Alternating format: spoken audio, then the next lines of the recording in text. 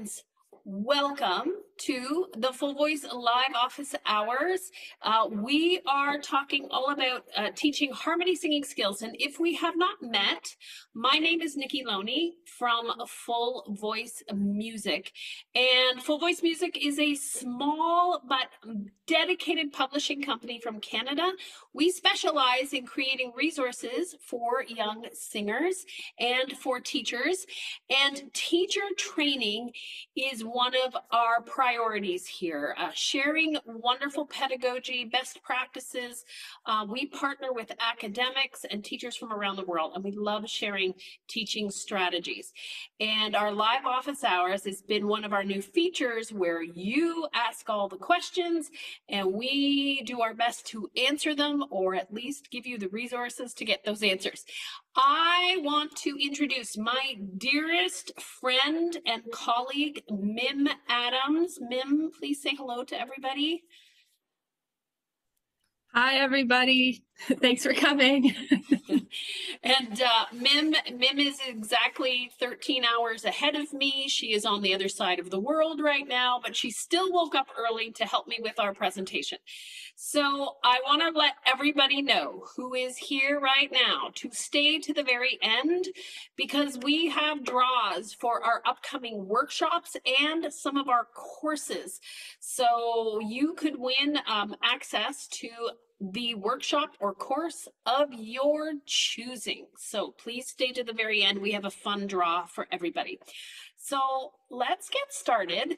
I want to thank everybody for your questions about teaching people to sing in harmony. It is all of your questions that has put together that has allowed me to put together this presentation. So it is all based on the questions that you asked. Now, one of the things that I know that you know is that harmony singing with others is joyous. It is one of the absolute joys of singing. And as a voice professional, I am certain that you have had some incredible moments on stage with your friends, with your colleagues, and that has shaped your career. I spent most of my 20s and 30s as a professional background vocalist and a session singer. And a lot of the studio work that I got had to do with me being able to sing in harmony. And while I would like to tell people that I was naturally inclined to sing in harmony, the truth, and I know that you know this is a fun fact, singing in harmony is not innate. We are not born magically with this skill or not. It is a learned skill that requires exposure to singing with others, listening to harmonies, and developing both singing skills and audiation abilities. And that's what we're going to be talking about today. So I had so many experiences. I had a lifetime of exposure to singing with my family around the campfire. I was blessed to have all the way through elementary through to graduating high school musical programs that were vibrant. I was singing harmonies in grade 5, and I was learning jazz harmonies in grade 9, and all of those experiences gave me those skills when I got to college and started working professionally. I just didn't wake up one day with all these skills. So I want to just mention that some of the considerations that we have to kind of keep in the back of our mind when we are working with singers is that they may not have had those wonderful experiences that we have. And I do want to remind everyone that the pandemic had an impact on those experiences. So if you have students who are in grade 3, 4, 5, they were in the earliest stages of their education, and it was not typical exposure to music, to singing, to choirs. So you could be working with singers who maybe you think they should be able to handle these harmony singing skills, but we need to remember that if they weren't exposed to this type of singing or these types of experiences, then we have this incredible opportunity. I always believe challenges are just really great opportunities. Just remember that. So we have this amazing opportunity to support them and give them new opportunities to learn to sing in harmony. Now, out of all the questions, this was number one. How do you develop these independent singing skills with students of any age too? I do want to stress that I'm not just talking about children in this presentation. All of these strategies apply to any age, any beginner singer. These are not limited to children. So first thing I want to mention is that we covered a lot about singing confidence and pitch accuracy in our very first live office hours. And this presentation is actually on our YouTube channel, and you can watch it at your leisure. I go deep into developing confident singing skills. I'm going to go through it today, but I'm going to focus on some different things. So I highly recommend that you check that out. But the big thing I want to say about helping our students develop their independent singing skills, and the top recommendation I made, it's trippy, but it's true. You want to allow your students to sing unaccompanied. You want to normalize singing unaccompanied. We probably discovered this. I certainly discovered this when the pandemic started and my studio moved online. And all of a sudden, because I couldn't play with my students, I realized how much I had been over supporting them. So in our lessons, we have lots of opportunities, or in our classrooms, or with our choirs, we have lots of opportunities to normalize singing without assistance. So this could be voice-to-voice exercises, simple call and response, call and answer activities where it is your voice that they're listening to and then their own voice that they're listening to. This is so important. Unaccompanied warm-ups. How many times are we not only playing the warm-ups for our students, but we are singing along with them? Now, while we might want to teach them a new exercise or a new activity, we want to eventually kind of take away all the supports. So we start by introducing it. We start by singing it a few times. Maybe we play it. But then when we're working on our exercises or activities, we start to take that support away. Maybe we only play them a chord and they have to sing the exercise on their own. Or maybe we only give them their first note and they have to sing the exercise. Now, if you have been singing and playing with your students and you decide to take away this support right away, I do not recommend that. You're going to freak them out. So you want to gradually take away, treat it as a little challenge. Hey, you're so good at this. Let's try something new. You don't need my help like this. Now, one of the things that I love to do, especially with my teenagers, is isolate melodic fragments from their favorite songs. And what I say to my students is I say, what is your favorite line in this Taylor Swift song or whoever they're listening to or whatever piece there? What is your favorite line? What is your absolute favorite line that you love to sing? And then we isolate that line and we work on that line. We sing it unaccompanied. We change the tempo. We change keys. But again, we're normalizing taking a fragment and singing it without accompaniment. Solfege, the do, re, mi's with the hand signs. Any activity that helps them internalize sound in their bodies is gold.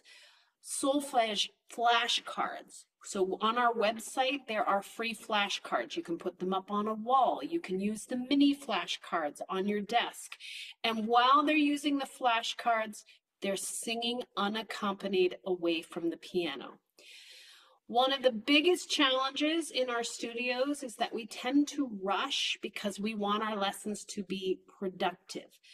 In our lesson pacing, we need to allow teacher-guided review. And assigning things for practice does not replace teacher-guided review. Our students need more review and more exposure and more repetitions of simple things than we think. So allowing students to do things successfully again and again helps to develop that confident singing ability. It takes time. And that's one of the things I want to mention. These are skills that are cumulative. I never can say that word. They take a long time and a lot of exposure to develop. There's no quick fixes. There's no hacks. It is time intensive stuff, just like the experiences I had through decades of singing.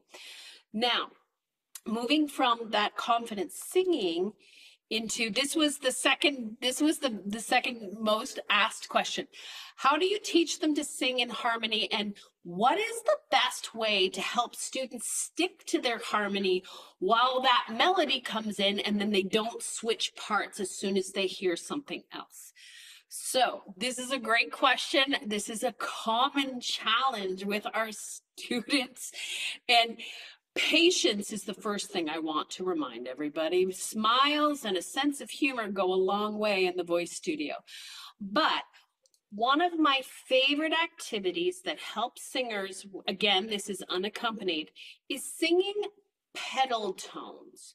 So a pedal tone is a repeated note, and what I love to do is we practice a little fragment, very short, maybe 3 notes. And the student using solfege goes do, do, do, and we will practice that. And I make them look at their hand and I make them listen to their voice. And then when they're ready, I quietly will sing the do, re, mi while they are singing the do, do, do. Now the first attempt is always a little freaky because I just threw something else for them to listen to. But the exercise is reminding them that they can focus on what they are doing in their body and learning to listen to what is happening beside them. Go slow, use very, very, very short little fragments. And when they get good at doing a repeated note, switch. Let them sing the do, re, mi, or any fragment. Maybe it's a do, mi, do. Any little fragments. This is a wonderful exercise and it's so very helpful. Repetition is the key. It's not going to be mastered in 1 or 2 tries. This could be a wonderful warm-up exercise for your students. And I have done this with adults. So that, again, this is not just a child-based activity. My adults that come to me who want to learn to sing harmonies have to get used to hearing themselves and hearing the person beside them. So keep it simple. I love our good friend, Dr. Ginevra Williams. She has a great saying, make easy, easier. So keep things as simple as possible. The other type of activity that's wonderful when you're ready to level up from singing pedal tones is ostinato parts. So an ostinato part is that repeated melody that is repeated and repeated. So in the email that I sent everybody, there was the pumpkin spice song. That's a free download. And the second line is both an ostinato part, plus it's a pedal tone. So whenever you have students who are new to singing harmonies, that's the part I always give them, the simplest part, and we practice it, we get used to it, and then we add the other parts in later. Again, go slowly. Recognize that the first couple of tries are going to be a hot mess, and that is okay. Lots of laughs. We're creating safe spaces for our students to explore, but there are beautiful, simple rounds that you can do both pedal tones or ostinato parts. So one of my favorite rounds and simple rounds, and one that my kids really liked, my little small group classes, is Oh, How Lovely Is the Evening. And it's a beautiful little one. Oh, how lovely is the evening, The lovely thing about this one and what I like and why I use it is because line 3 is just the ding dong ding on the root note. So pedal tone, ostinato. So you've got two wonderful things there with that bottom line. So I might have a student just sing the ding dong ding on the D on the root while I sing the melody for them. Or I'll teach them the melody and then I'll sing the ding dong ding. So simple, easy to learn rounds and canons. And there's so many of them and we have lots of resources for this. Is a beautiful way to help them get used to hearing their voice, your voice, or somebody else's voice. Now, this leads us into listening and audiation skills. So audiation is thinking in music or inner hearing. Some people define it like that. So if I were to say to you, I want you to think happy birthday in your brain right now. Right? You can hear that. You're singing it in your brain. Now, this is very interesting and this is a consideration we have to make. That hearing in our mind is challenging for young singers, just like nonverbal working memory or verbal working memory. That is a cognitive skill that requires practice, and it is challenging for little ones. So keeping words in their mind, keeping pictures in their mind, and keeping sounds in their mind is something that has to be developed. It takes time. So audiation is the foundation of music. It is being able to hear sounds, classify them, organize them, and understand them. And this is so important. And this is one of the reasons why our singers struggle with holding that part. Because as soon as they hear somebody else singing something else, they don't have those audiation skills to kind of hear their own part in their mind. So they're going to jump ship and they're going to drop onto the other part, or they're going to flip back and forth. That's not necessarily a bad thing. It means they're actually starting to make a connection. And it's normal and it's okay. So with audiation skills, there's a lot of fun ways that you can develop this with your young singers. And I want to share a little video of my small group class. And we are singing a little, this is the Pizza Hut song, which is actually a Ram Sam Sam, but we changed the lyrics and it's got gestures. But I use an audiation activity in this to help them internalize the sound. So here's my small group class. Okay, here we go. Hi, friends and colleagues. It's Nikki from Full Voice Music. And today I am with my vocal class. No, this is singing club class. And we are working on dynamics as well as internalizing the music. So we have a very serious song that we've been singing. It's a very serious, it's called Pizza Hut song. So first, we're going to start with our quiet singing. Ready? Pizza Hut, Kentucky Fried Chicken and a Pizza Hut. Even quieter. Ready? Pizza Hut, not whispering. Hut, Kentucky Fried Chicken and a Pizza Hut. Down loud. McDonald's, Kentucky Fried Chicken and a Pizza Hut. McDonald's, Kentucky Fried Chicken and a Pizza Hut. Now we're going to internalize the melody in our head.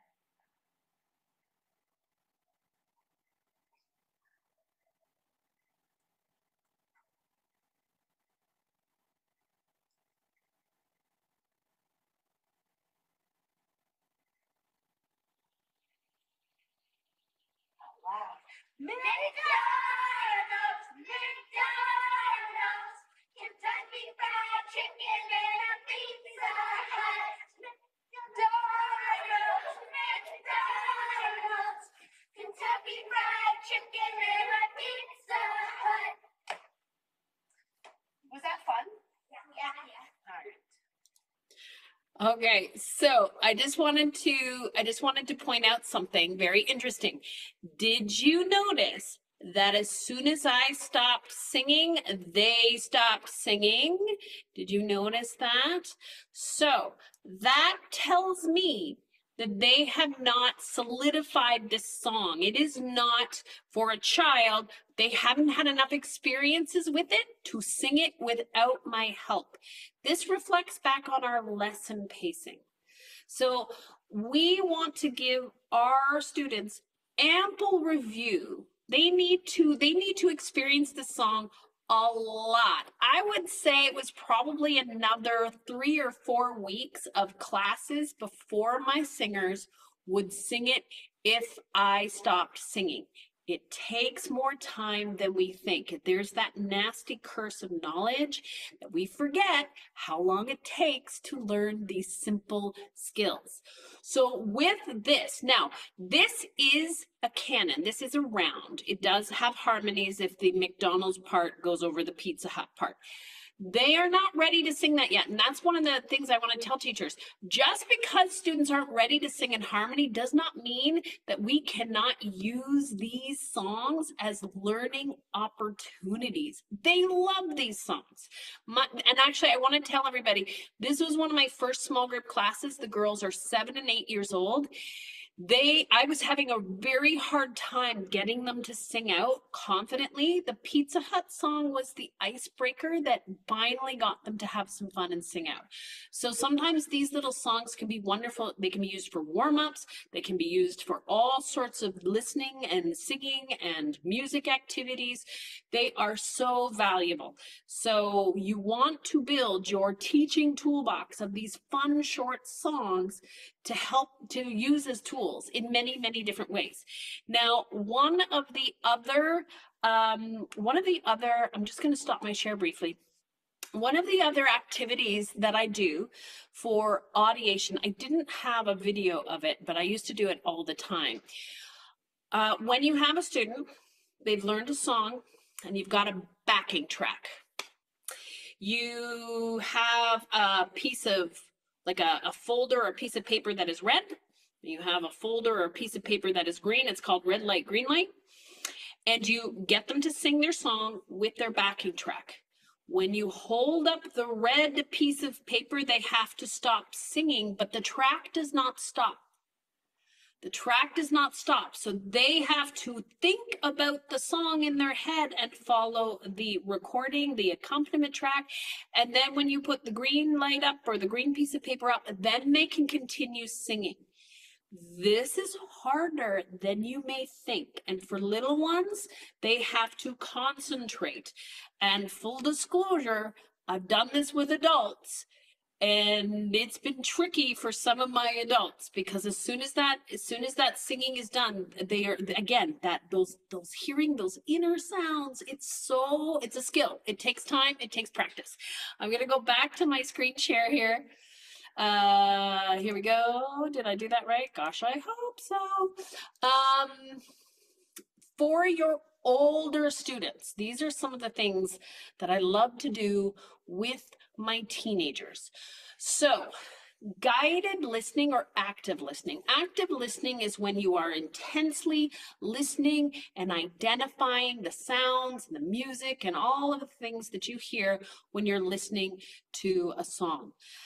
Guided listening is so important, and I have to tell you, you cannot assign this for homework. This is not a homework activity. This needs to be teacher guided for 2 reasons. 1, if you assign it for homework, they won't do it. And 2, quite often the finer details in the song are not apparent to our students. They're still learning. So one of the things that I love to do is I have them listen. We choose their favorite song. It could be a pop song. It could be a musical theater song. I get a lyric sheet of the lyrics of the song, and we listen for the harmonies.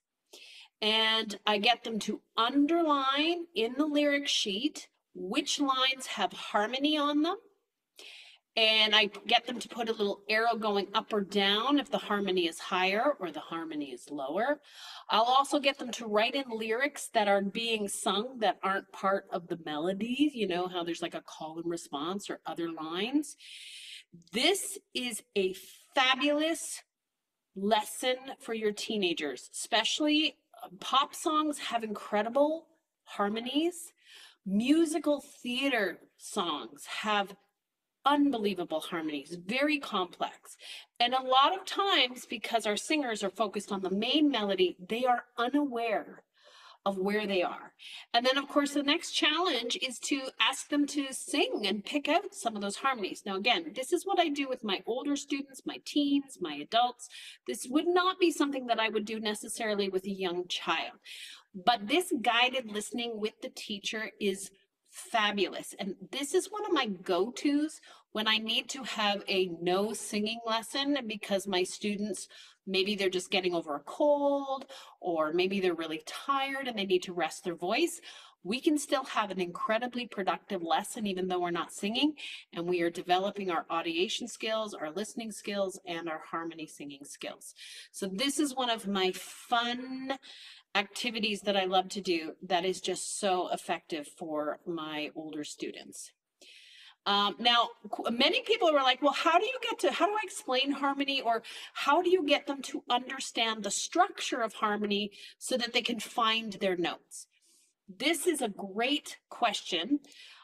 And I'm just going to pause this.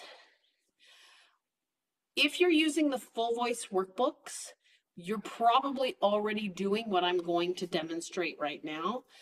Music theory and terminology can be introduced alongside any technical exercise, and it doesn't have to take up an entire lesson. So terms like scale, triad, arpeggio, 5-note scale with a descending triad, all of those terms, and allowing our students to recognize these melodic patterns is so helpful in helping them understand what's happening in harmony. And learning these terms and learning theory can be done in fun games. And this is my student Cole. He's 7 going on 8. And this is the little activity that we did with him. Hello everybody, it is Nikki from Full Voice Music with my favorite student, Cole, and we are playing Dog Doom. It's deadly. It's deadly. It's deadly. All right. Now, would you say this is one of your favorite games? Yes. All right. Okay. So here we go. So we'll take an exercise out of there. Okay. What do we got there? What are we doing? Oh, yeah, show everybody. Show everybody what we're doing. Okay, back up on that. There we go. So what is that, Cole? It's a green book. Yeah, so the exercise is from the green book, but now flip it over to actually take a look at the exercise. So it's a triad. It's a triad. Nice. Okay, so that means you gotta sing the triad. Okay, they get it. Okay. So, ready? Do you want to do it tonic sol fa, or do you want to just sing a triad just to ooh or ah? Tonic sol fa. All right, so take it away. You can look at it if you have to.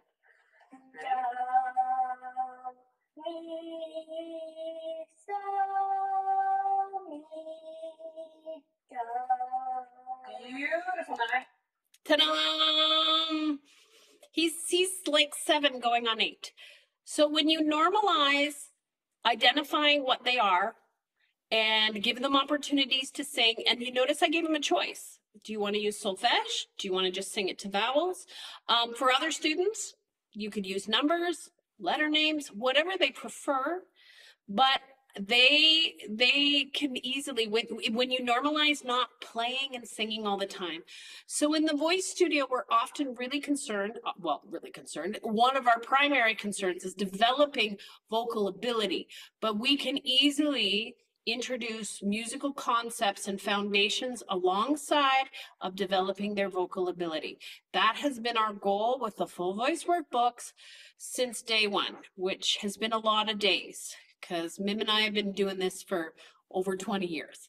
So that is one of the ways that we can help our students start to identify musical form and structure.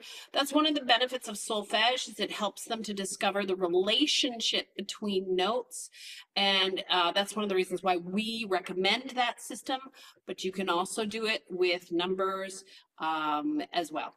So now, I'm moving on to the next question. Many of you asked about, well, how do we do this in an online lesson? How can we help our students sing harmonies?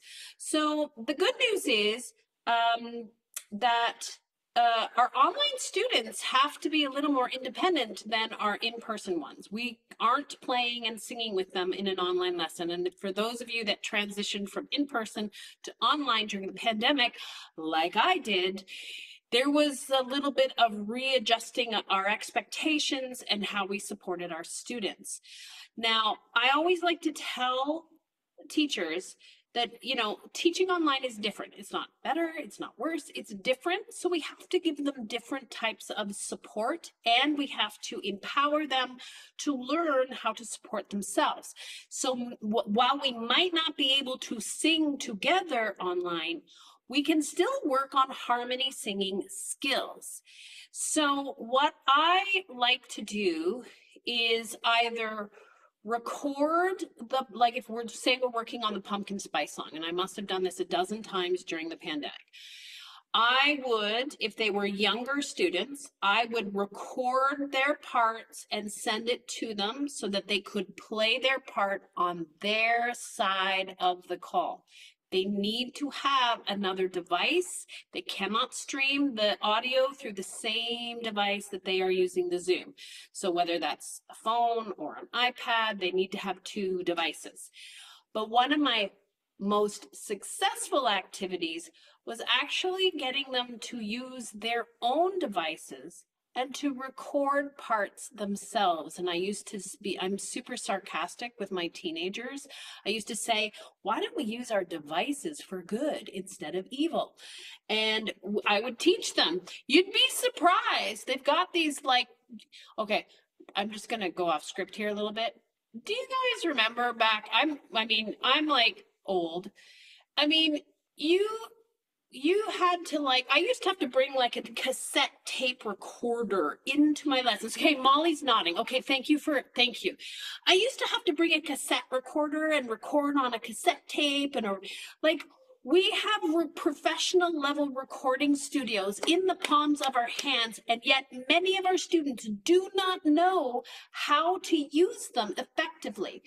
And it is never a wasted lesson to show them that there's a memo recording app on your phone. What? That's crazy. And yes, I've had to tell my adults that too. So my really fun activity that I did was I would get them to record the ostinato part of the pumpkin spice song. So I would get their phones, show them how to get that, and they would have to sing pumpkin, pumpkin pie about 40 times. That in itself is a fabulous exercise because they can't speed up. Well, they can, but you don't want them to. So you're teaching them how to set a track and sing a track. And once they had done that on their side, they would then play that recording back, and then we would practice the different lines and singing the different harmonies. And there were wipeouts and train wrecks all over the place, but sure, as long as you kept with it, as long as we kept doing it. And I have to say, I had some students that actually took on the challenge and practiced their butts off and came back the following week, and they were able to sing the lines really well. And some of my singers got together with their friends and taught them the pumpkin spice song. So it inspired them to share some harmony singing fun with their friends. So do not be afraid to teach your students that they have really amazing devices that can do things other than text their friends and share memes off of Instagram. I wanted to just mention quickly, there were so many questions about teaching online. I just want to make sure, does everybody here who's teaching online know about Carly Walton and the Teach Music Online community? Oh, Christina says yes, she's giving thumbs up. Okay, Carly is probably the sweetest human you could ever meet. We've had her as a guest on the Full Voice podcast. She has been teaching teachers about online music businesses since before the pandemic happened.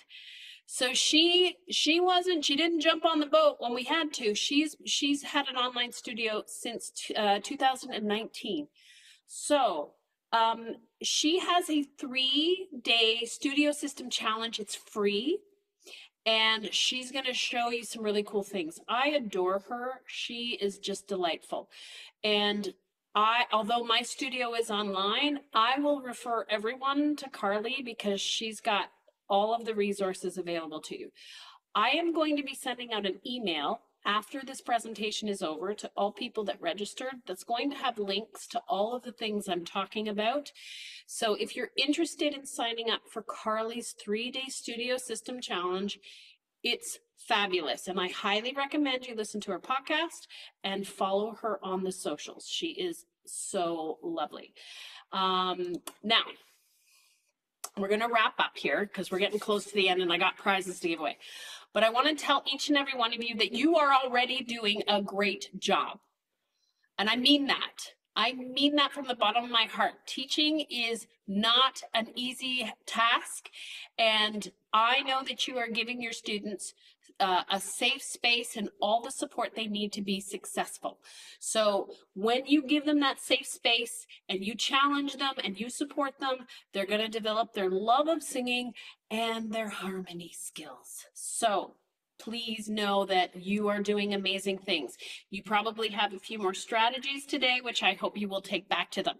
Now, I won't leave you without some more resources. So first and foremost, on our blog, we have a couple of articles that have more resources and strategies, not only our resources, but other resources that we love.